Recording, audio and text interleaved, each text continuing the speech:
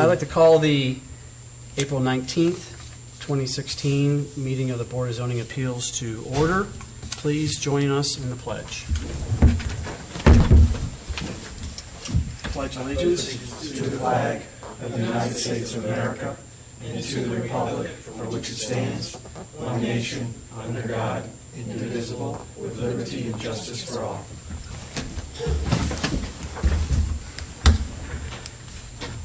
I'd like to start by introducing our board members, starting to my left. Christopher Bluer. I'm Todd Chernick. Walt Recook. Kim Keller. And we will have another board member joining us momentarily. That is Sumit Shah. The Board of Zoning Appeals is a quasi-legal board comprised of resident volunteers of the City of Milton. The board is charged with hearing requests for variances from the standards of the zoning ordinance and appeals of administrative determination. With regard to decisions on primary variances, which we'll be hearing tonight, the board's basis for decision is provided by these four considerations. A, relief if granted would not offend the spirit or intent of the ordinance, and B, there are such extraordinary and exceptional situations or conditions pertaining to the particular piece of property that the literal or strict application of the ordinance would create an unnecessary hardship due to size, shape, or topography, or other extraordinary and exceptional situations or conditions not caused by the variance applicant.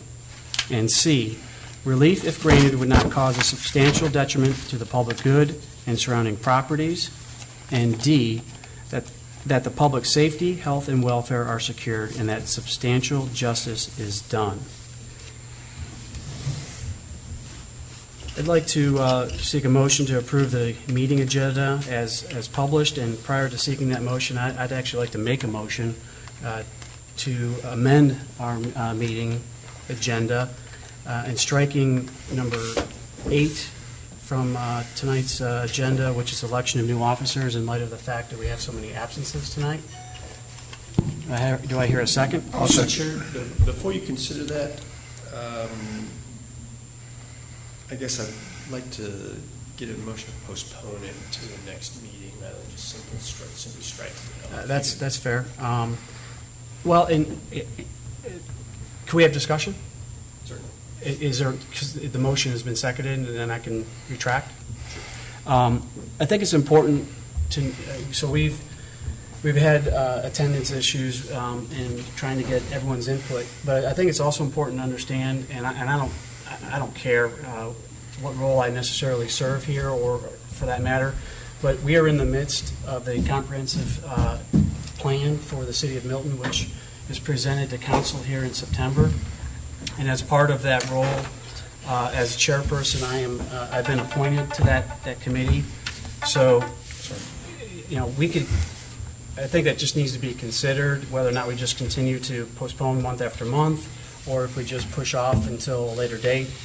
I'll leave it to the board. Is there any feedback regarding that? I mean, if anybody wants to attend the comprehensive plan, they can. I did, so it doesn't matter.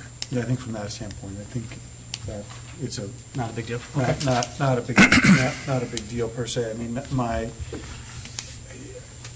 we have to, at some point, we have to hold elections, and we just have to do it whenever is the most opportune time. And we may find that there are only 6 of 7 of us here, and if it is what it is.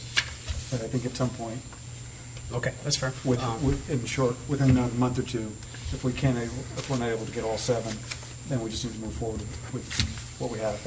That's my suggestion. But is there any other discussion?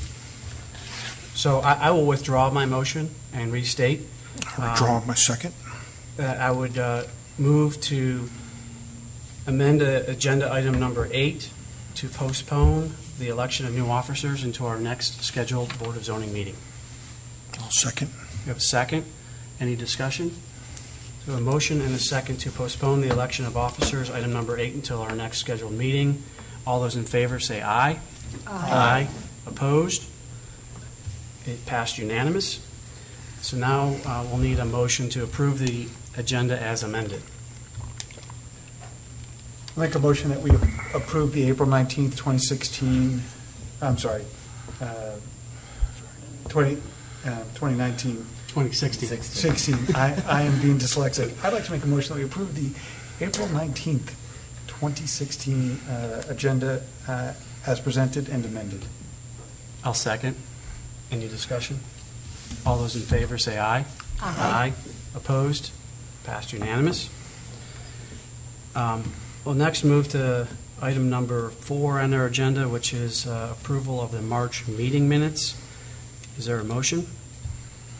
I'll make a motion for approval of the March meeting minutes. I'll second.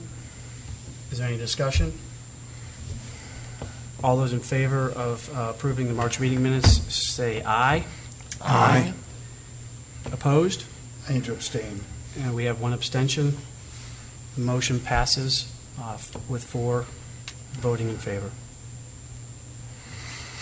Consideration of primary variances, item number 5. I'll call B16-004, 235 Buckland Run. Would staff please present? Okay,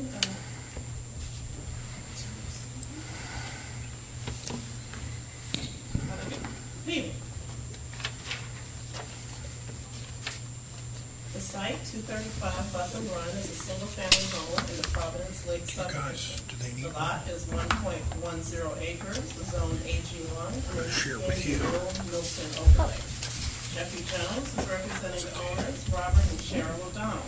They propose to build a 500-square-foot single-car garage on the side of their property. The garage will encroach into the eastern side property line by 12.25 feet. Section 64-416J1 states that the side setback for AG1 properties is 25 feet. No structures are to be constructed in this area. Since Mr. Jones's clients propose to build a garage in the side setback, a variance is required. On April 5th, 2016, the DRB offered the following comments. It would help if we could see the drawings of the house and the roof system. Truth is, you can attach that garage to that house and have all or most of it out of the setback. I know the house. There are windows back there and there are nice stone steps on the side. There is nowhere to extend it to the front because they are already on the front setback. I understand that this is a 2-car garage and a 3-car garage is usually customary to the neighborhood. In order for us to agree to it, we need to see what it's going to look like. Do you have a plat that shows the second field? It might be good to show on the site plan. Let the BZA see that so they can understand why you can't push it back. Bring a letter from the adjacent neighbor or the neighborhood saying that they are okay with it. Have a photo of the area and a photo showing what the front and back are going to look like. Bring the garage back before the DRB for approval. The staff held a focus meeting on March 2nd, 2016, at which time the following comments were provided. Site plan review, city architect, arborist, DOT stormwater, all had no comments. The standards for consideration were read earlier, and the applicant has responded as follows. The narrow shape of the lot, topography and position of the house to the curvature of the road prevent a practical solution within the current side setbacks. Relief, if granted, would maintain the intended separation of structures greater than 50 feet because the neighboring lot is much wider and the house driveway is set on the opposite side. It would also be consistent within the community as many other detached garages of similar size and location have been built by other residents. The staff response. The intent of the ordinance is to create uniformity amongst the residential lots in the city of Milton. There is supposed to be at least 50 feet between homes. The way the house is situated on the lot limits the area where a detached garage can be placed. Placing the proposed garage adjacent to the existing garage on the existing pad will still place the structure in the side setback. Further back, landscaping, hardscaping, and topography preclude the placement of the garage next to the house. Relief is granted when that causes substantial detriment to the public good and surrounding properties. Granting this variance would not harm public safety, health, and welfare. Substantial justice will be done. Should the board choose to approve the application, staff recommends the following conditions. A roof pitch, materials, and colors of the new addition shall match those of the existing house. The final design shall be approved by the city architect prior to the issuance of the building permit. Staff recommends approval with conditions of this request. And I also have a letter of support from the HOA president, and that concludes this staff presentation. Are there any questions of staff? Walt? Angela, on the plan that's attached to this, it does not show the garage. At least if it does, I'm not aware of where this attached garage is. Is there a plan that shows what they're asking for? Site plan? Yes, ma'am. Yeah, it's the square box to the left of the house. So it's not attached, it's a detached. Detached, yeah. So the verbiage that was used by the applicant said attached.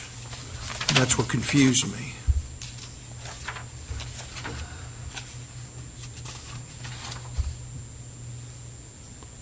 Says freestanding garage.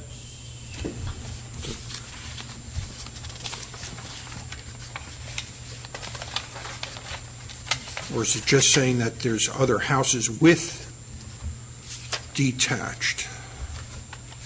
I'm sorry, where is this? Okay, I'm sorry. Maybe I misread it.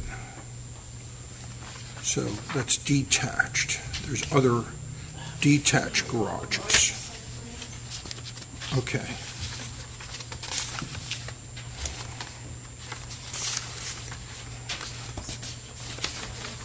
There's a large one there as well.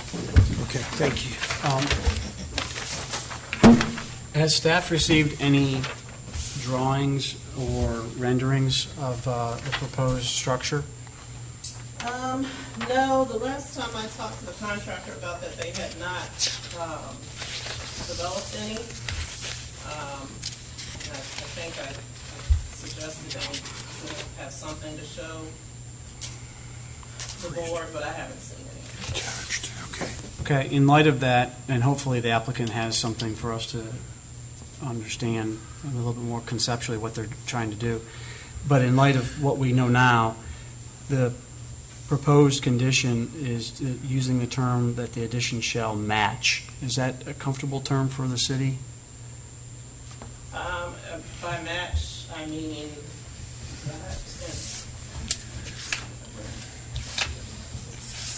So the house has siding and I think some brick.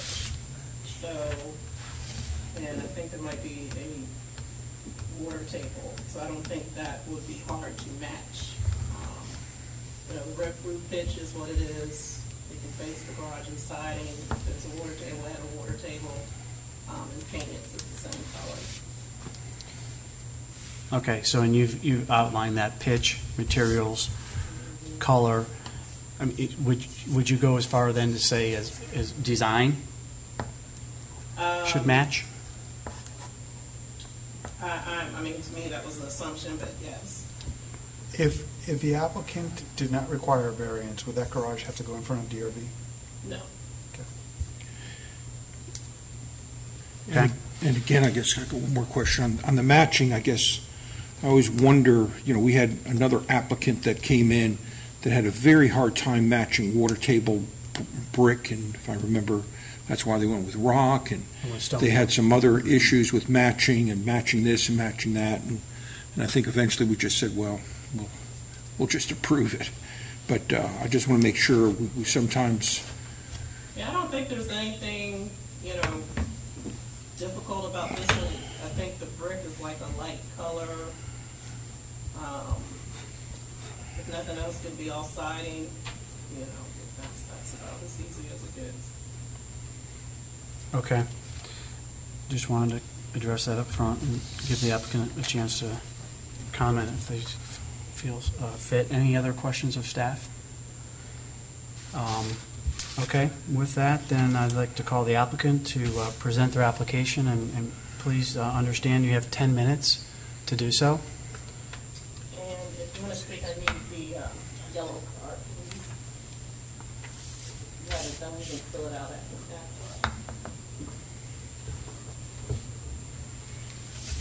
No, is Jeffrey Jones. I'm a contractor, and my clients are Bob and Cheryl O'Donnell that own 235 Buckland Road. As growing needs of their family, additional cars, they have a need for more garage space, which their current home has a 2-car garage. Providence Lake subdivision has approximately 90 homes, which more than half of those homes have 3 cars or more garage space in the subdivision. The proximity to the house is as close as we feel as rational with the topography that we have. And also, the side elevation of that house has a 2nd story with windows, and I can provide photographs if that would be more helpful for you to understand. To attach to the garage would mean closing egress to bedrooms and other issues along with that line. There are other detached garages within the community. I drove through and counted 14 detached garages that have been built within the community. So it's very similar to what's in the neighborhood and the look that's in the neighborhood. This particular lot is the curvature of the road as it approaches the cul-de-sac. The lot narrows, and when the house was positioned to face the road, it was set on an angle on the lot. So to place that garage at the end of the driveway puts us within the side setback area that you can see where the side setback comes in with